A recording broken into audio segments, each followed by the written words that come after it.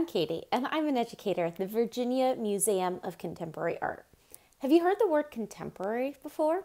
Contemporary means new or now.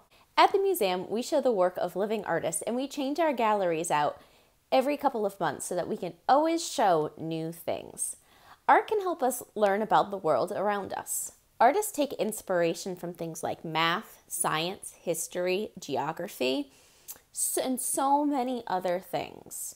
Today we're going to learn about animals and their habitats, and then take a look at the work of past Virginia MOCA artist Andrea Dezsö, who creates these amazing imaginary habitats and the animals that live in them.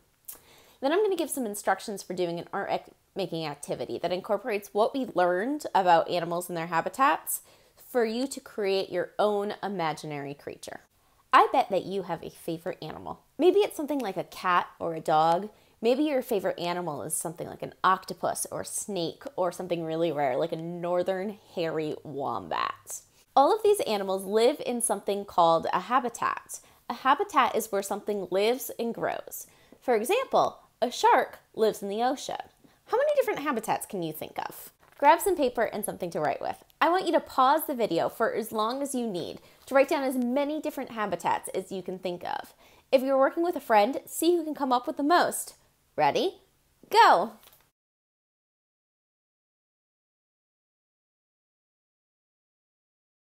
There are so many different types of habitats, so I'm only going to name a few. The forest, the Arctic, the desert, the grasslands, and the mountains are 5 different types of terrestrial habitats, or habitats on land.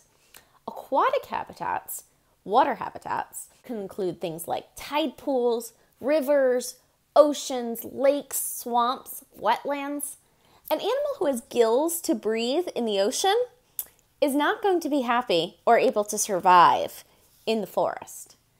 An animal like a polar bear who has all that thick blubber to keep him warm in the Arctic is going to overheat in the desert.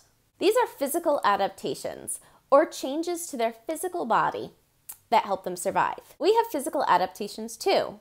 We walk upright so that we can use our arms to carry things, and we have thumbs to use tools. A behavioral adaptation is a change in how we act to survive. For example, a possum plays dead when she's scared. She falls over and she slows her breathing way down. She slows her heart rate down. She even makes herself smell really, really bad. Right? These are all different ways that she's acting to survive. Take out your pen and paper again and get ready to pause the video. I want you to write down 5 behaviors that humans have that make us different from animals. Ready? Go.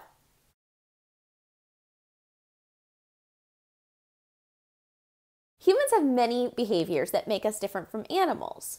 We invent and use tools, we have complex language, we go to school to learn and pass on knowledge, we even farm, right? One thing that we do that other animals don't is we create art. We do this to share ideas, to think more deeply, and of course, to entertain ourselves. Let's look at the work of Andrea Dezsö. Andrea Dezsö is an artist and illustrator who creates dreamlike landscapes filled with imaginary creatures. She grew up in Transylvania, Romania, and now lives in Massachusetts. She exhibited a series of small tunnel books and a large installation built specifically for our gallery at Virginia MOCA in 2015. Her creatures live in habitats that resemble underwater worlds, forests, caves, imaginary planets. This tunnel book, Gentle Beast Hiding Behind Molten Lava, shows a small creature tucked inside a dark world. Let's look at the physical adaptations that this animal has. It has massive eyes, which help an animal see better at night, so we might guess that it's nocturnal. We can see a little hand with long fingers, much like ours. Fingers help us grip and climb, which might mean that this animal could live in trees or use tools. This critter also has huge ears. What do you think it's listening for? Dezsö has surrounded this little creature with lava in both the background and the foreground. Some animals in real life, like lava crickets, Hawaiian bats, and tarsiers, live on and even in volcanoes. Perhaps this animal has a physical adaptation like them, like being able to survive intense heat. Or maybe they have a behavioral adaptation, like knowing exactly where and how to hide for safety.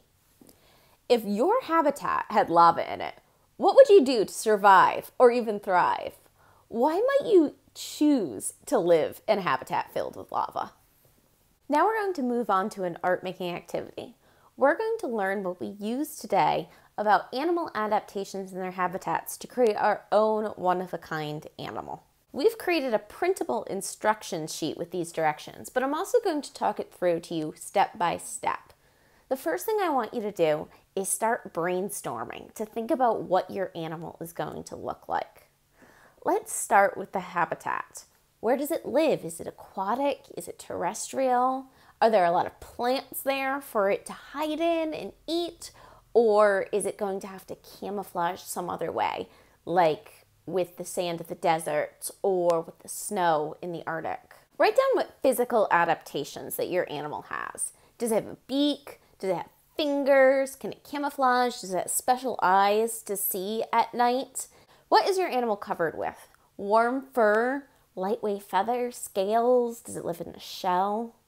As you move through the included brainstorming worksheet, thinking about all of these things, remember to connect them back to the habitats that they live in. If your animal eats meat, remember that there's going to need to be other animals in that habitat for it to hunt. If your animal flies, think about where your animal might build its shelter. Once you finish brainstorming, gather art materials. Artists use anything that inspire them, so look around your house. You might look for things like paint, markers, colored pencils, collage materials like magazines or ribbons or glitter. You could use something like Play-Doh. You could use modeling clay. You could even look for toys that you already have, like Legos, stuffed animals, building blocks, anything that you can find that excites you.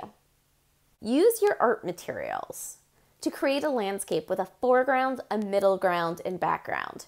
Remember to include things like plants and other natural things like mountains, rivers, water sources, rocks, anything that might be there. You can even include other animals that your animal eats. Now it's time to add your imaginary creature. Think about how big it is, what color it is, and how it acts. When you're finished with your artwork, find somebody to share it with. Tell them all about your animal and the habitat that you have created. You can even have your grown-up share it with us on social media by tagging us at Virginia MOCA or #Virginia MOCA at home. Thank you for joining us.